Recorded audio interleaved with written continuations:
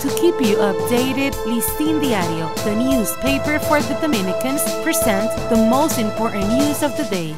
Monday, April 1st of 2024.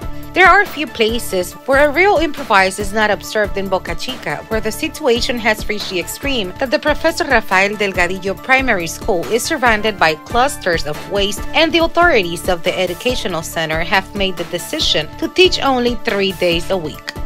The Catholic Church made strong criticism of various social ills in the country, especially the injustice against migrants, the corrupted justice system, the exclusionary social security, the role of women in society, corrupt politicians, indifference to the deterioration of mental health, the cost of the family basket, the management of the crisis in Haiti, and deficiencies in education during the Sermon of the Seven Words delivered on Good Friday from the Primate Cathedral of America.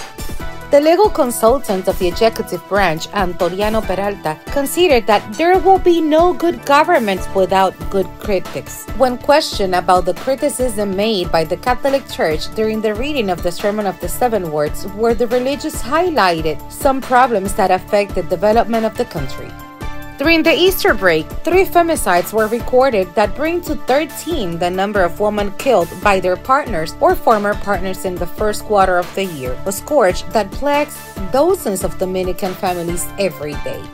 The National Health System reported that the management of the Dr. Robert Reed Cabral Pediatric Hospital managed to transfer to the Hospital of Boston, United States, of the 15-year-old teenager who was admitted affected by burns during a fire that occurred in the Salcedo Carnival. Relatives asked to investigate the death of a woman after undergoing several aesthetic procedures in a center for plastic surgery and liposculpture located in the Arroyo Hondo sector of the capital. For this and more information, you can visit listindiario.com. For Listín Diario voiceover and translations by Indira Rodriguez. To keep you updated, Listín Diario, the newspaper for the Dominicans, presented the most important news of the day.